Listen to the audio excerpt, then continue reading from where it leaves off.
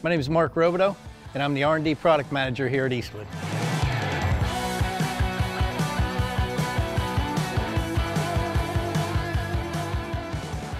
Been with Eastwood for about 24 years now. What I do is develop the in-house or the exclusive products here at Eastwood.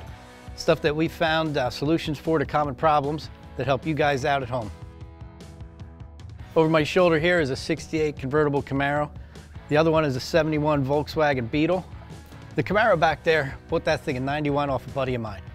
He had it for a little while before that, and it had a bunch of crashes on it. In fact, every panel was replaced on it except the deck lid. That was the only thing I was able to save on it. It's not a numbers matching. It's got the original 327 block. Other than that, it's got some aftermarket heads on it, different tranny. I upgraded the rear in there. It's just a fun driver. Got about 80, like I said, 90,000 miles I think on it since I first put it together in '91. It's had 2 different paint jobs on it. The last one that's on it right now, that's $1,100 paint job. The stencil that originally was a vinyl, I put that on, back taped it, sprayed that with urethane, then put everything into clear. It's just a fun car to drive. The 71 Beetle behind me is something that I got from my wife. I never really did any imports, always messed around with Chevys, Mopars. Closest I got to an import was a little bit of time working on my buddy's Ford Mustang. You can see the stance has been lowered on it. There's a lot of German stuff in it that I don't know anything about, but it's fun as hell to drive.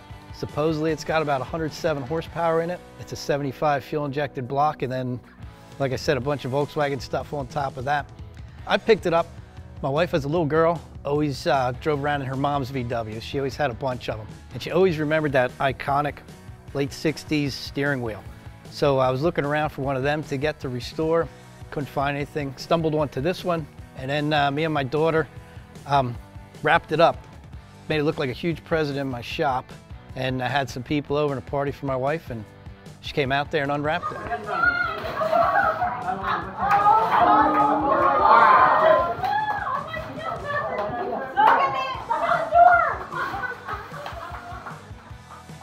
My favorite thing about working at Eastwood, it's the culture.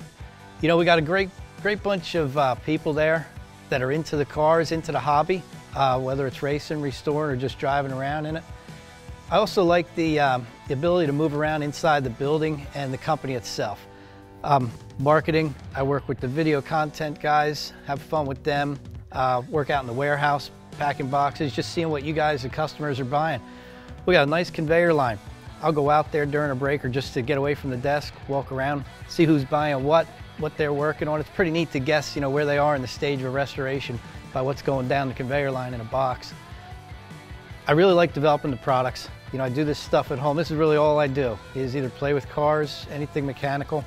So during that, you know, I'll get to see what some problems are, come up with a solution, go back into the building, talk with the rest of the team. We turn it into a product. A couple months later, you guys buy it. It may be a tool, you know, maybe a new chemical, anything to just help the hobby. That's what I really like about Eastwood. My name's Mark Robideau. This is my '68 Camaro and '71 Volkswagen Beetle.